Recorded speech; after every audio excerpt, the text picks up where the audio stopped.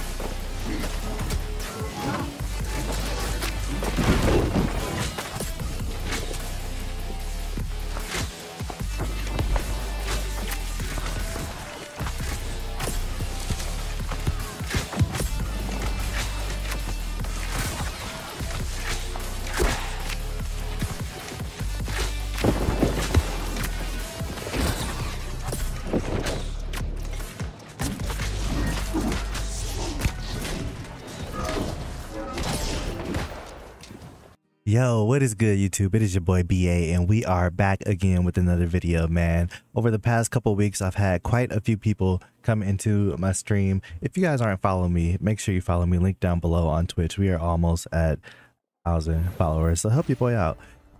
But we've had a lot of people come in and ask about the Greatsword and bow build that we posted at the end of last year, and if it's still viable and if it's still something that you can use, and just how it's running in season 2. I can honestly admit, before that, I hadn't really ventured back into the Greatsword bow combo. More recently, I have been using a lot of sword and shield bow and spear bow, but I decided to give it a chance, and I am very excited I did. I've been having a lot of fun. I forgot just how much I love the Greatsword as a weapon. It can be used in just so many different cases, and it's a very, very powerful weapon. So it's a good addition with a lot of different weapon combos.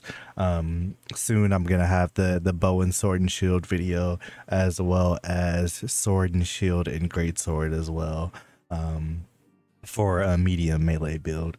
But back to this one, I won't keep you guys waiting. So we did bring back out the Greatsword and bow build, but this time we made a few changes. So we are going 200 constitution. I tried to go a bit lower, and you do hit very hard. I did put some points into strength and try that out, and overall I think it comes down to just personal preference on how good you are at getting in and out of fights and doing your damage. Me personally, I like to sit there and brawl, and with 100 con, 50 con, you kind of get dealt with pretty quickly if you don't know what you're doing. So I personally bumped up to 200 con and 310 dex. That's the combination I've been running, because I didn't want to lose any more damage with the bow. The bow still hits very, very hard, and the Greatsword still hits very hard. It doesn't hit as hard as it possibly can, but with this build in particular, as far as how I've been using it, it works for me and it slaps. So really quickly, I'll just show you guys the gear that I am running with this build, and then we'll go over the skill trees for it. So pretty much it's pretty standard. I don't think I really have any key pieces. Just running some elemental inversion, refreshing, and resilient. On this piece we got physical inversion, just to help out a little bit against the other bows. If you guys have not invested in the patterns for the event that is currently going on right now, the Summer Medley Fair, please put a little bit of time into that event, because you can get some really good pieces crafted yourself, just from the 600 gear score patterns, because it automatically gives you elemental inversion and refreshing, and then rolling resilient isn't actually that hard for these patterns. So it's a good way to get you a really solid PvP set across whatever build you want to try out, just by investing a little bit of time in that event and grabbing those patterns. But moving on, we do have shirking energy on our pants, so we don't have elemental inversion, but I do have a pair of pants with elemental inversion. I might swap those out and see how that works, but overall I've been really enjoying this build. I think this is the only piece that has a weapon ability on it, and I have the lasting rain of arrows, but sometimes I do swap that out for these guys right here. I don't think refreshing ward is an amazing perk to have with this build in particular, so I tend to run the shirking fort rain of arrows boots more often, but I do really like the penetrating rapid shot resilient combo. So I do throw those on from time to time with this build as well.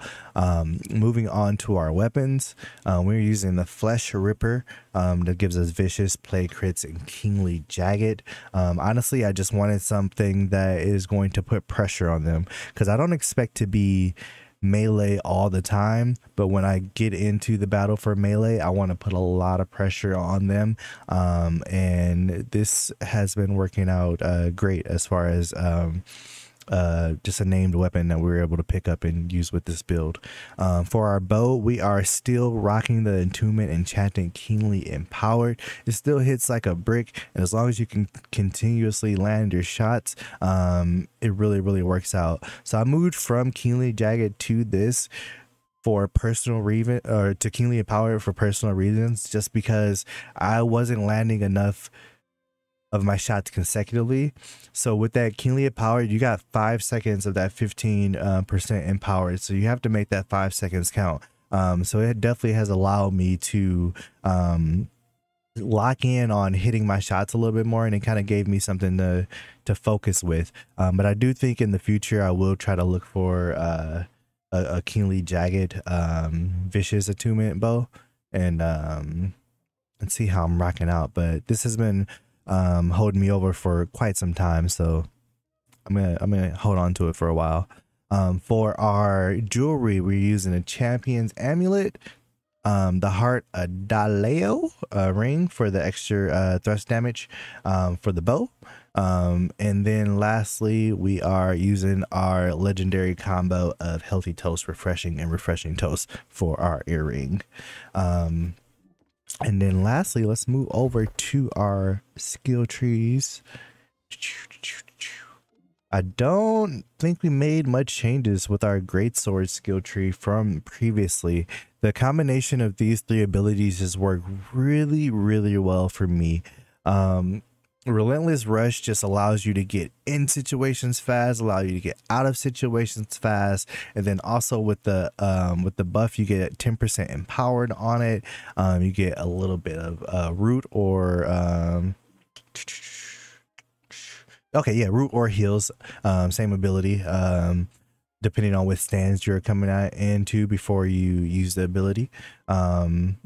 And then Skyward Slash is awesome. I actually love it. The ability to change your direction mid-air works in my favor so often, as well as I love the stagger, and it adds a rend onto the target as well. And then lastly, we're going to go with Steadfast Strike, mainly because of the pullback. When I first started doing melee, like right at the beginning of the game, I loved the Great Axe for the Reap ability, that pullback. So this kind of gives me that kind of feel. It's not as good as Reap is as far as pulling enemies in, but it does a really good job of stopping enemies from getting away from you, and putting that pressure on the enemies that I like to put on them. Lastly, we will move over to the bow, and we have been rocking this combination since the start of season 2 for the DOTs with Poison Shot and Rain of Arrows, as well as Rapid Shot for the 3rd to follow up. I secure a lot of kills with Rapid Shot, so it's very hard for me to let go of Rapid Shot. I think if there was one change that I was to make with this build, I would probably swap out Poison Shot for either Evade Shot or Explosive Arrows.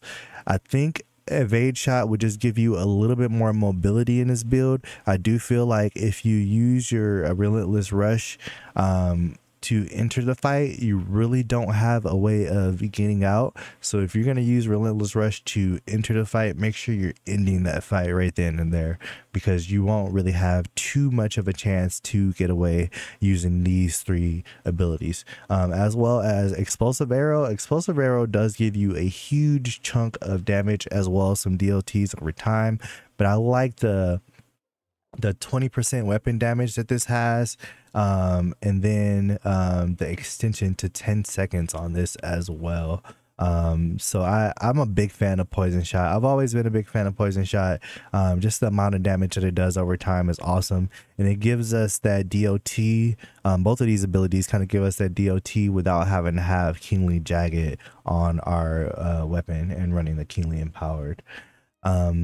But ultimately, that's just really going to do it for this one, guys. I don't have really too much to add as well. outside of just saying that this build is still awesome, I've still been having a lot of fun using it, and it's definitely one that I'm going to be putting back into rotation when going into my OPRs and 3v3s. One thing that I did notice is that this build works really well in the old 3v3 map.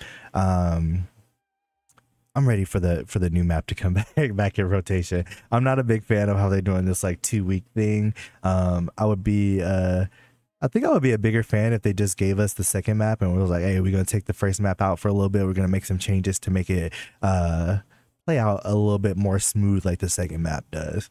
But ultimately, this is a build that I'll be taking into 3v3s, and it's definitely going to be one of my main OPR builds, depending on how I'm feeling with the bow. But as I said earlier, we have bow, sword, and shield video coming, as well as sword and shield, greatsword, medium build videos coming. So I do want to thank you guys for tuning in. Make sure you guys follow me on Twitch. If you guys like this video, like the video, subscribe to the channel, and I'll see you guys in the next one. Peace.